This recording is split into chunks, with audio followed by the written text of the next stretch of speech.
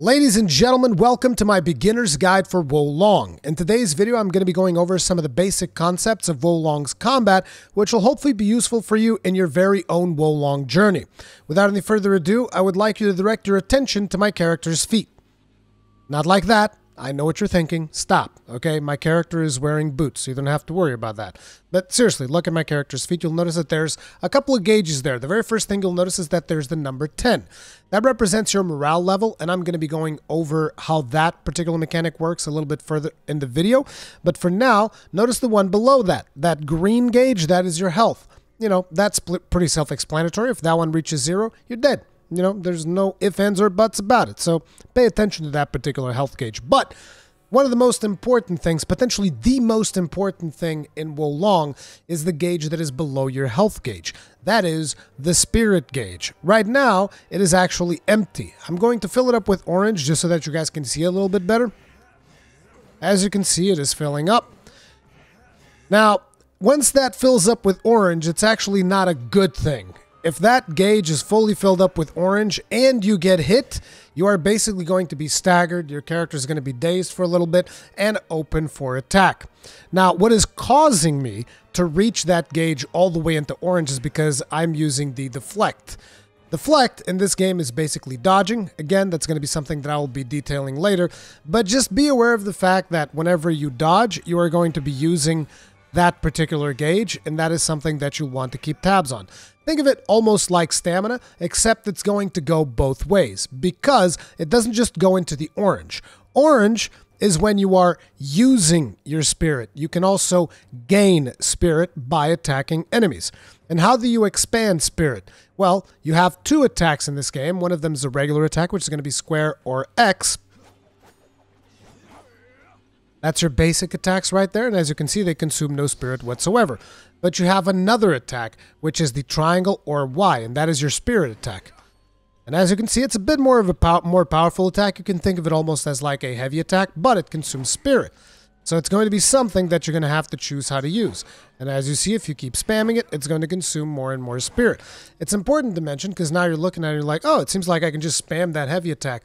Keep in mind that while you are in combat, if you are getting hit, your spirit is going to be taking a hit as well. So every time an enemy connects with you, you're going to be taking damage and your spirit gauge is going to be increasing towards the orange side, which is the bad side. It's not necessarily something that you want. But anyways, let's exemplify how this works. We have our volunteer right here. He's our good friend. He's going to work like our targeting dummy because there really isn't a targeting dummy in this game. So let's let him hit us a couple of times. As you can see, notice how our spirit is increasing. That's not good. We're going to let him hit us again. Oh, damn, that is really bad. And he broke us. Gonna dodge that. Stop that. Don't be silly. Oops. I broke his weapon. So that's going to invalidate our demonstration. Let's go ahead and reset him. It's okay. He doesn't mind receiving this beating, okay? He's been trained for this. He trained for this his whole life. But as I was saying, if you allow yourself to get hit multiple times, essentially what is going to happen is eventually you are going to get broken. And once you are broken, the enemy gets to just go ahead and attack you. You guys could see that my character was basically just like sitting there for a little bit. And you couldn't really do anything against the enemy, right? So that is something that you'll want to pay attention. They also have these special attacks that they can hit you with, also deal a ton of spirit damage. But yeah, pay attention to your spirit. You do not want to be going into that. Now, if you attack with light attacks, you're going to instead gain spirit. Notice how our spirit is now going into the blue. And now you can use your special attack, your spirit attack, so to speak, and it is going to consume all of that extra blue spirit that you have in order to deal more damage, in order to deal more spirit damage, and all of that good stuff. So now you get the idea. It's kind of like a momentum type situation. The more you are able to connect with light attacks, the more your spirit is going to be in the blue, and that's going to be good for you. The more attacks that you receive, the more your spirit is going to go into the orange, and that is not going to be good for you. As you can see right there, you can receive some attacks. Now, if we attack back, we're going to recover. We're going to go into the blue, and then we can use our own spirit attacks to further punish the enemy. As I was editing this video, I noticed that I forgot to mention that you can use your spirit attack as a combo finisher whenever you are attacking an enemy. So for instance, this weapon has like 4 attacks, 1, 2, 3, 4, right? It has 4 inputs, 1, 2, 3, 4. And at the end of that, you can chain in your spirit attack as a finisher, which is going to be good because usually if you manage to land these 4 attacks, you're going to get a blue spirit, which is then going to be transferred into your final attack, like so. I'm going to attack this guy. 1, 2, 3, 4, and special. Boom. Right there. So we did additional damage due to the fact that we had blue spirit into our gauge, and that was transferred over into the power of the spirit attack. Now, if you pay attention to the enemy, you'll notice that he also happens to have a spirit gauge. And his spirit gauge works very much like our own, which means if we are to attack him, he is going to take additional spirit damage. And if he happens to attack us, he's going to correct that spirit damage. So I'm just going to go ahead, deal a couple of attacks here. See if we can push him into the orange. There's one more. And you'll notice that now he's broken, and you can follow up with a special attack. So whenever you are able to fill up the enemy's gauge by basically hitting him multiple times with spirit attacks or regular attacks, you're going to be able to capitalize with a fatal blow by pressing on triangle or Y. So that's going to be like one of your objectives. Bust up their spirit gauge whilst preventing them from busting up your spirit gauge, okay? But that's not all, because if that was all there was to the combat, it wouldn't be much of a combat system now, would it? Now, you also have other things that consume your spirit. So I told you about the spirit attack, which is kind of like your heavy attack, right? That uses up spirit. You can also cast spells. Now, the way that you cast spells is you hold on the right trigger and press one of the faceplate buttons. This is going to be something that you'll be able to customize depending on which spells you invest in for your character. We're going to be talking more about that in the video. But right now, suffice it to say that as I press the right trigger, my spells are on cross. I have an enchant weapon. This enchants my weapon with lightning. On square, I have an AoE buff field. So anybody that is inside this buff field, because remember the game has multiplayer, the game has companions, they're going to deal additional damage to enemies. On circle, I have something that charges my spirit beast faster. We're going to be talking about that a little bit further ahead. And then on triangle, I have a basic projectile that drops a field of poison, essentially.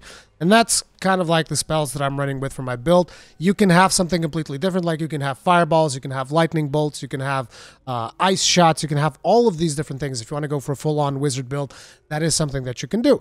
But notice that whenever we cast spells, it consumes our spirit gauge. So the way that this is going to work is you're going to have to master how to cast your spells and then counterattack enemies in order to deal damage that allows you to recover your spirit gauge, right? And another thing that you have is if you press on the right bumper, or R1 if you're playing on PlayStation, it's going to give you access to 2 special martial arts. Now, these martial arts are going to vary depending on which weapon you have. Each weapon is going to have a set of their own martial arts, so that is something that you want to pay attention to. But basically, if you hold down on the right bumper and then you press square, we're going to do this special attack for the sword that we have.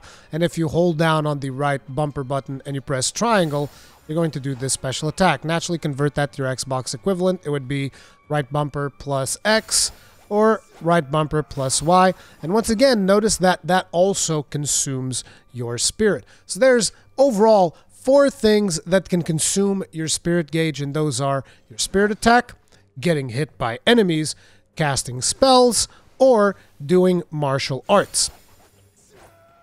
And naturally, like I told you earlier, you do not want to get hit while you are with a full orange gauge, because that is going to break your character. So the combat of this game is very much a tug of war between you and the enemies, where you have all of these tools to use to spend your spirit, but at the same time you also have to land a couple of light attacks in order to be able to recharge your gauge so that you don't go too deep into the red to a point where a single enemy attack is going to down you, and then, you know, if you're fighting multiple enemies, they're all just going to gang up on you and absolutely destroy you. So let me show you guys the effects of like martial arts when they connect. As you can see, that right there, whoops. You see, if you abuse martial arts like I was doing there, it's actually going to be a problem. But see, that martial art busted him up pretty good, which is going to allow you to follow up with a critical attack. So clever usage of both martial arts and spells is going to be something that you'll definitely want to do. Like, I can also just charge up my blade with lightning. I'm going to deal more damage. I'm going to inflict the lightning status ailment, which makes the enemies like stagger a little bit. So, you know, those are things that you can do. And also I can just open up on an enemy by casting a spell, which in this case it would just be my little... And I can actually fight him in here. And while I'm fighting him, he's basically receiving poison damage. Another enemy spotted me. That's that aggro sound right there. See, we poisoned him, which also interrupts his actions, and now he's going to be taking damage over time. Different spells can do different things. You can also set enemies on fire by shooting fireballs. You can debuff them with, like, I think the water effect will be like a slowdown type effect. So yeah, there's all kinds of different effects that you can place on enemies by using the different elemental systems, and different enemies will have elemental affinities, and using the opposing element to them is going to be something that is going to be advantageous for you. But, you know, we're getting a little bit too deep in there. Just be aware that the whole point is that you balance your spirit gauge whilst you keep on the offensive with light attacks, spirit attacks, spell casting, and martial arts. And that is kind of like the way that the basic of the combat is going to work. Now, there's a couple of more things, particularly when it comes to your defensive options, because it's not all about offense. So the first defensive option that you have is block. You hold down on the left bumper or L1, and you'll go into a blocking stance. Your character moves slowly, and you can block enemy attacks. Let me show you what that looks like. Now the thing is, this only allows you to block regular attacks. Sometimes enemies will do this, which is a critical attack. Can't block that one. So that attack, you either need to deflect it or get out of the way. Now another downside to blocking, which by the way, I rarely ever use the block button in this game. I always gamble for the dodges. And you know, if I miss, I get hit. It is what it is. But, you know, blocking is good for when you do not know an enemy's moveset. Because blocking is fairly safe. You don't take any damage when you block. And, you know, you can just sit here and block. And you can use it smartly, like, as opposed to what I'm doing, which is very dumb, just keeping it up all the time. So you can, like, lower your guard a little bit. But as you can see, it takes a lot of time for you to recover. So blocking, I find it to be kind of like a last-ditch thing.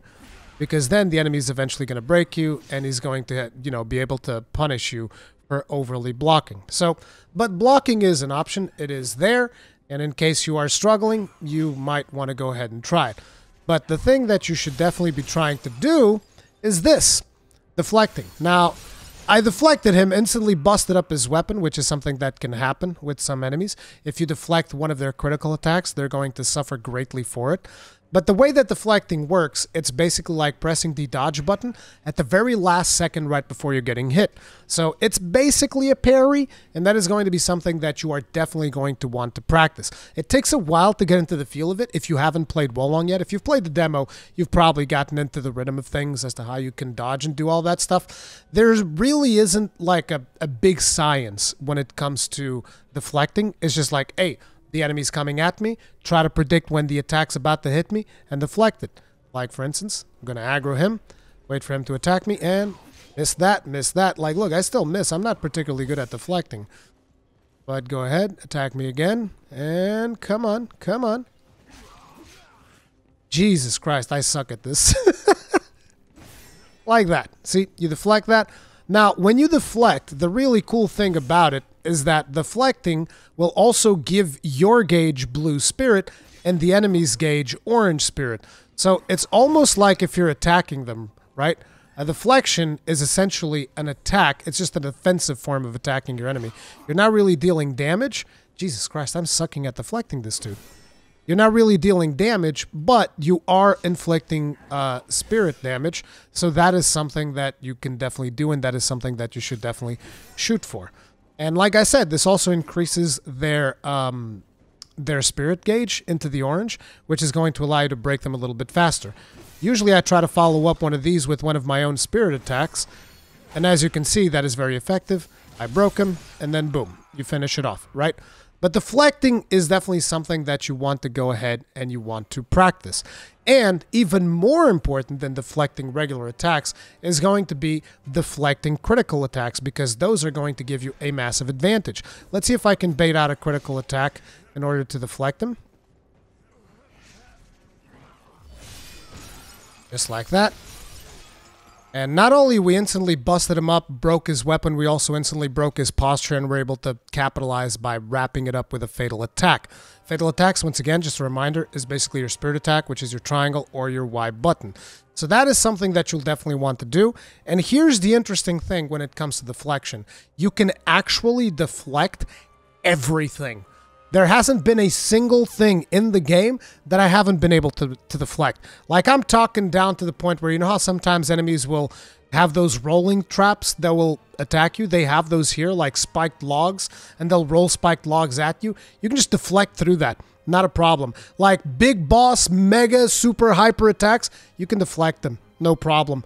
And it actually feels great. It feels super rewarding when you're able to nail those deflections, because it's just one of those things that it just feels great, because it's a massive attack that is coming to you, and you're just like, no, I'm just going to go ahead and dodge that. And the thing about it, the only trick that I would have for deflecting is try getting into the rhythm. Like, if you think an attack is coming, just dodge just in case, right? And try to get into the rhythm of the enemy's attacks. Like this, see? Okay, that attack was coming. What? And here's the thing. If you can't deflect, right? If you can't deflect, another thing that you can do is just dodge twice. Because if you dodge twice, your character's going to jump backwards. So you can use this to kind of like dodge away really far and circle the thing. And as you can see, just dodging doesn't actually consume your spirit gauge. So the only thing that consumes your spirit gauge is attempting to deflect. So the very first tap of a dodge consumes spirit gauge. But if you spam it afterwards, you can go everywhere. And this thing does have invincibility frames, but you're not going to be able to dodge the whole world just doing this. But just be aware that this is an option. Like, if you need to reset, like if an enemy is super pressuring you and you're really struggling to deflect them, then get the hell out of there. Just get out, right? Just dodge your way out of the situation. Boom, done. Problem solved, right? Now, let's talk about another offensive technique. Namely, we're going to be talking about backstabs. So backstabs is something that you can do in Wo Long here. The way that you're going to do it is you're going to approach the enemy without running right into him, right? You're going to slow walk to the enemy, okay? That is very important, because unfortunately I can't slow walk to him and then just stay there because he's going to aggro. So that's why I'm showing it to you here. So if you slightly tilt the analog stick of your controller, you're going to be able to slow walk. And I already hear you guys out there that are going to be playing this on PC going like, tilt the controller. Rurikhan, I'm playing on a keyboard, bro. What the hell? If you're playing on keyboard, then press whatever button you have for guard, and you can slow walk to him whilst guarding. And that is also going to allow you to go ahead and backstab him. And as a matter of fact, that also goes for console players that struggle to just slightly tilt the stick. You can just hold the block button and walk up to the enemy. So for instance, we're going to target him. We're going to slowly walk over to him whilst guarding, and you can keep the guard button pressed, and then press triangle or Y, boom, backstab, which is pretty cool. It lets you start the battles with a massive advantage. Now, another way to do backstabs is if you happen to have the high ground and the enemies haven't detected you. You can also backstab from the air. So for instance, this dude right here, he has no idea what's coming to him. We're going to double jump, because you can double jump in this game by pressing X twice. We're going to double jump off this ledge and land on top of that dude with a plunging attack.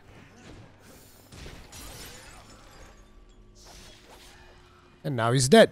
See, so those are the two ways in which you can go ahead and do backstabs, even though one of them's a plunging attack, but whatever. But yeah, that is one of the ways that you can get the drop on enemies. And one of the really cool things is that in this game, you do have mantling. So as you can see right here, you can mantle this by double jumping. So whenever you have the opportunity to jump onto a rooftop or get the high ground on an enemy, I would definitely recommend that you take it, because then if you see the enemies and they're below you, you can just go like, oh, damn, okay, pop, oops, I messed that up. But you guys saw what I did earlier. You guys get the idea. Just go ahead and dodge away from this. Now, an important part of critical attacks, both yours and the enemies, is that they have a direct effect on your morale. So now it's time to talk about these numbers that we see here on screen, particularly the one that's directly above our health gauge. If you notice that our number right now is 13, the enemy's number is 11, and the number on the top right-hand side of the minimap is 10. So what exactly does that mean? That kind of represents your fighting spirit of your character, the actual morale of your character, and the higher it is, the easier it is going to be for you to defeat enemies. Think of it almost as like the levels of an enemy within each specific scenario. So that enemy right there is level 11, and right now I'm level 13 because of my morale. But what happens is the different attacks, the different critical attacks that we perform have an impact on that. So for instance, if I go over to the enemy and allow him to hit me with one of those critical attacks, the ones that glow red, then he is going to diminish my morale because, hey, I just took a massive blow. Now my morale is lower and it's going to be harder for you to continue fighting depending on the enemy's morale level. So pay attention to our morale, which right now is 13, and eventually he's going to go ahead and do his special attack. I'm going to let him hit us, and when he does, you'll notice that our morale is going to lower. There it is. Boom. Notice how he went from 13 to 12. So you most definitely want to avoid getting hit by those, as, you know, it is kind of like a hit to your morale. You're like, oh man, I messed up, and now the enemy is punishing me, and now my morale is lower. And now you may be wondering, okay, but earlier you also said that morale is somehow influenced by the number that's on the top right-hand side of the screen. So the number on the top right-hand side is your Fortitude. So Fortitude establishes a baseline for your current morale, and it is determined by the number of flags that you've planted, or sometimes there are special conditions in a level that influence your level of morale based on, you know, just like what situation the level happens to be taking place in. So our baseline for this level right now is 10. That means that even if you get hit by critical attacks like 3, 4, 5 times, your morale is never going to go any lower than 10. But it can go higher than 10 if you are performing well in combat, like for instance by performing backstabs or anything like that. You're going to be performing well in combat, and that is going to raise your morale. As you can see right here, killing enemies is also going to raise your morale. You can see that we're now back to level 13. However, if you die, you lose everything. So for instance, I'm going to go ahead and allow this dude to kill me so that we also get to explain how death works. Go on, do it. Do it now. Here, I'll help you. I'll set myself on fire for you. Okay, and boom. We are now burning. Let's move over here to ensure that he kills me. He also set himself on fire. Jesus, you didn't have to be that dedicated to the cause. Ugh. Now, if you paid attention to the lower left-hand side of the screen, you would notice that we also lost a whole bunch of the yellow things, which are basically your souls. And now, if you look at our morale level, it lowered all the way down to 10. So basically, you lose half of the souls equivalent that you are carrying. And the only way to get it back is if you kill the enemy that killed you. So, for instance, in this case, he killed us. Also notice how he's glowing yellow and stuff. The reasoning is so that you can easily identify the enemy that previously killed you. If you look on the radar on the top right-hand side, he's also going to be marked by the little yellow triangle thing, letting you know, hey, this dude killed you. You probably want to kill him to recover your souls. If not, then you lose those souls. It's just that simple. So obviously you want to go ahead and get your revenge on enemies whenever they do this to you. And also, initially, he was morale level 12, but because he killed you, his morale raised, and he's now morale level 13. So that is, again, it's things that you need to pay attention to. You don't want to be dying left, right, and center, otherwise the game is going to punish you. Pay attention to our soul counter, lower left-hand side. Boom. We now recovered the souls that we had previously lost by dying to that dude. But that's like critical attacks, morale, Fortitude, and all of that. Another important mechanic to the game's combat is your Spirit Beast. Now, if you pay attention over there on the lower left-hand side, there's now a pulsing icon. I'm going to be showing you guys the very first Spirit Beast that you have access to in the game, which is called Chilin. Chilin? I'm not sure if that's how it is pronounced, but yeah, it is the very first Spirit Beast that you have access to. And the way that the Spirit Beast works is whenever you charge it up, and you charge it up just by attacking enemies and just doing well in combat overall, or doing deflections, doing backstabs, pretty much anything that involves you hitting an enemy or even getting hit, because if enemies hit you, the Spirit Beast gauge also charges. Anything that involves combat basically is going to charge the Spirit gauge, assuming that you survive that combat encounter. And the way that you unleash the Spirit gauge is twofold.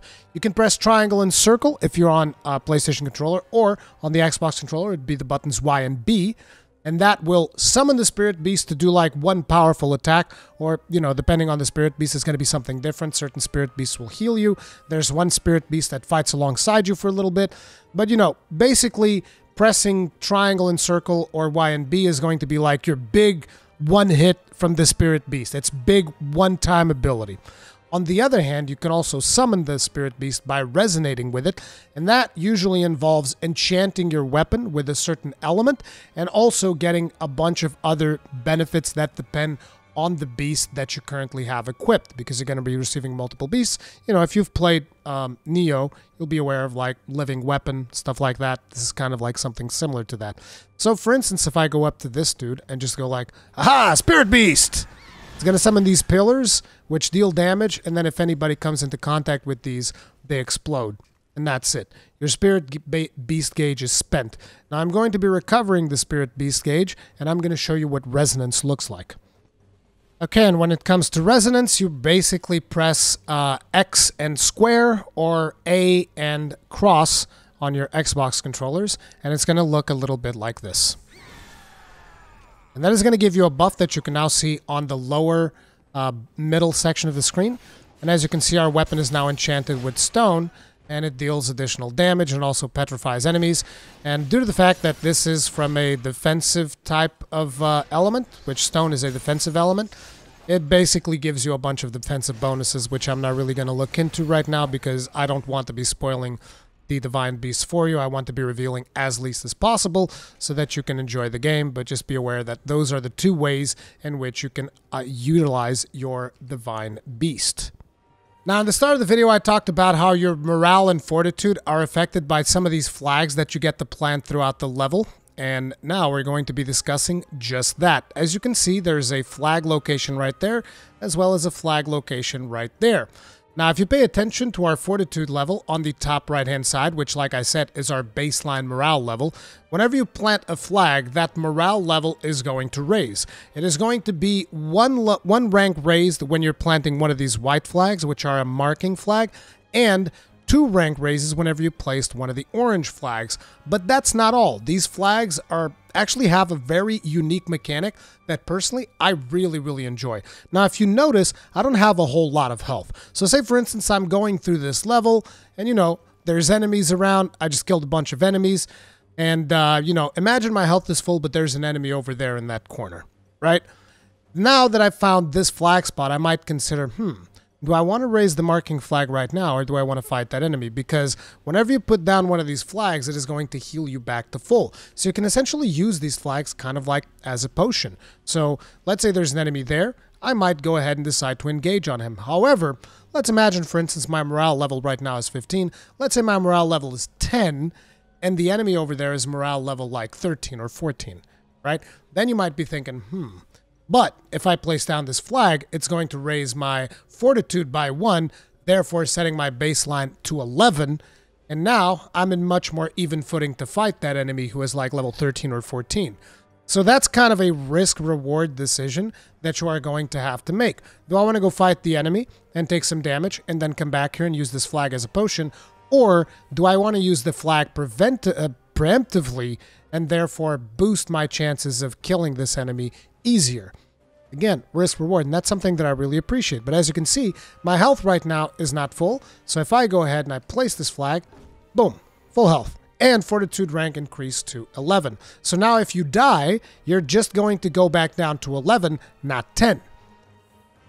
That's the marking flags. Now, if we go all the way to the battle flag is even cooler. It's also going to heal you to full, Trust me on that. I know that my health is full, but if you were to place the flag down right here, it's going to heal you to full. But it has another feature, which is, if you notice right now, I have 3 potions. Look to the lower left-hand side corner.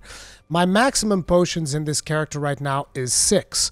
So I basically have a decision to make now. It's like, okay, so do I place this flag, which is going to completely restore my heals, or do I explore the level some more? Because I still have 3 potions. So basically, I could come in here and be like, hey, maybe I'll tackle this enemy instead. What? Who's level 17 and I'm level 15, so I got to be careful here. I actually have to pay attention. But, you know, do I tackle this enemy instead, and then I take the flag, or do I do it the other way around? Right there, reversing the flow of battle, and boosh. See ya.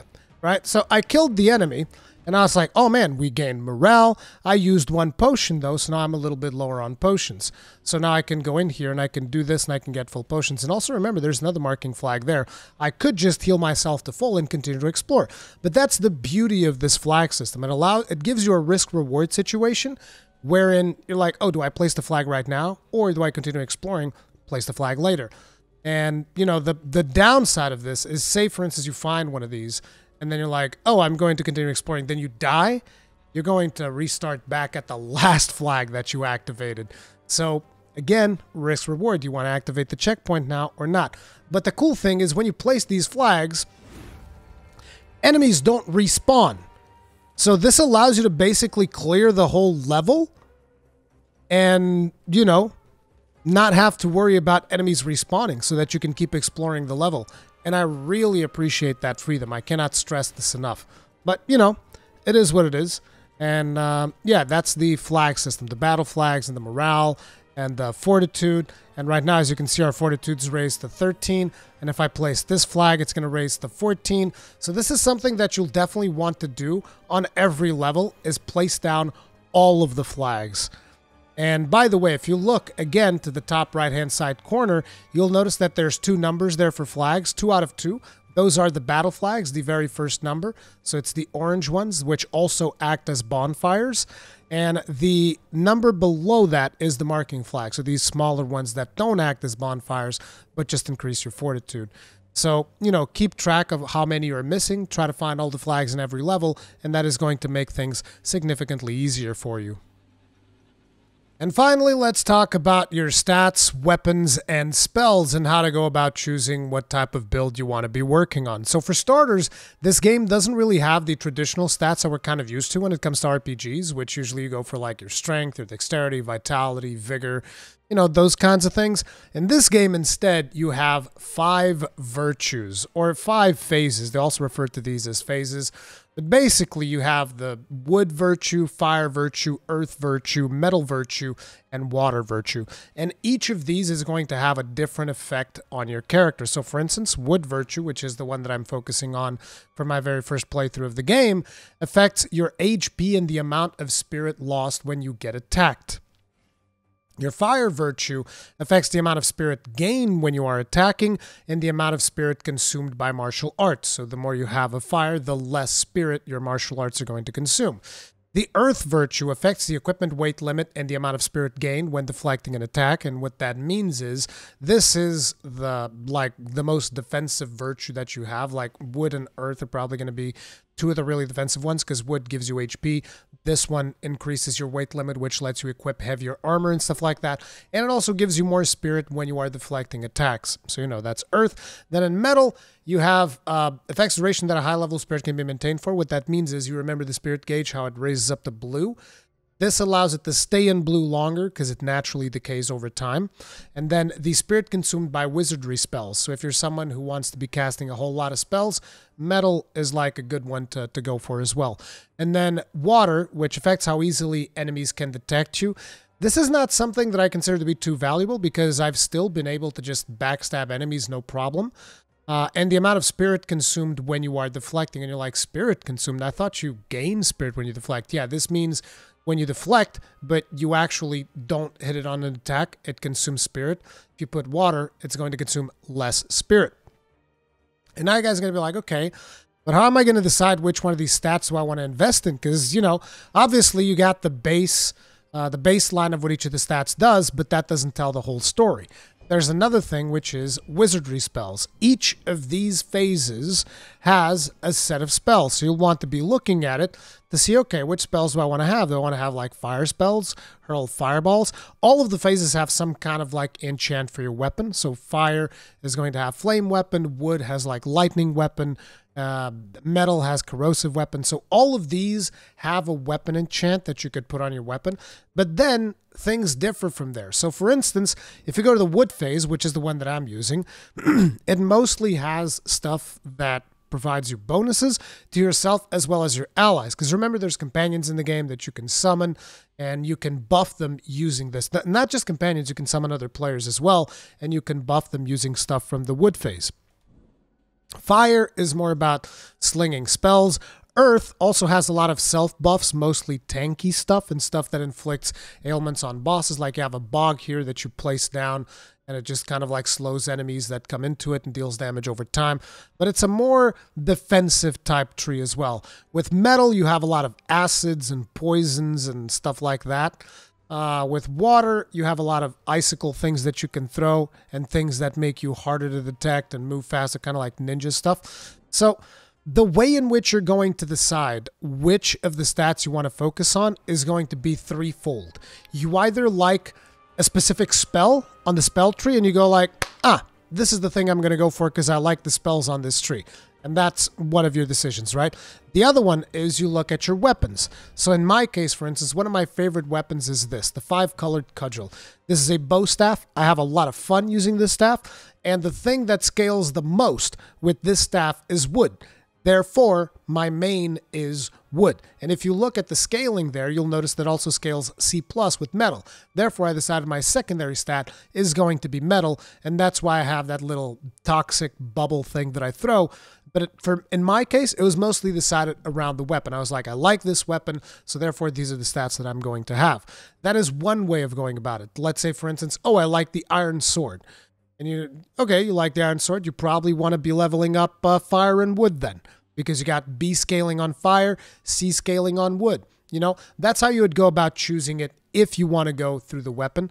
On the other hand, if you want to go through the spells, then you can just go to the wizardry spells and be like, oh, you know what? I really like this frozen arrow thing that I can do with water phase. Okay, I'll probably level up water phase and then choose my weapon based on that, because then you go back and you're like, okay, now let's find a weapon that works for water. Let me see if I can find one real quick. I don't know if I have one. Okay, so the cavalry javelin isn't really... Okay, here we go. The hook blades of King Elu. As you can see right there, they scale B with water, C with earth. So you might be considering, oh, maybe I'll do a build around water and earth because I like the frozen thing in there. Or you can just ignore the earth thing. This is just mostly to scale your weapons. It's not really a big deal because it's a secondary stat. But you can basically have this one and use this weapon as your water weapon and then build everything around using these weapons, which are also pretty cool, by the way. They have a really neat spirit attack. But you guys get the idea. The idea is you choose one thing, whether that thing is, I like the effect that the stat has, you know, like I want to be able to sling more spells. Okay, I'm going to do Metal Virtue because that's going to give me less spirit consumed by wizardry spells. Or, I like this weapon, therefore I'm going to choose the stat that goes with this weapon. Or, I like this spell, therefore I'm going to choose the stat that goes with this spell. And then you kind of just like build around that. And that's basically how you would go about doing things. But anyway, that is going to be it for my beginner's guide. It's already way longer than I initially intended it to. And this is actually the second time that I'm recording it because the first recording I didn't really like it very much. Hopefully this is helpful for you guys. I really hope that you guys end up enjoying the game as much as I'm enjoying it right now.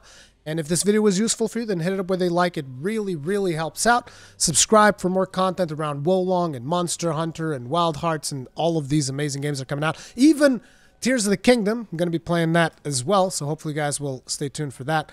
But, yeah, thank you very much for watching. I'll see you guys in the next one. Stay strong. Stay safe. Peace out.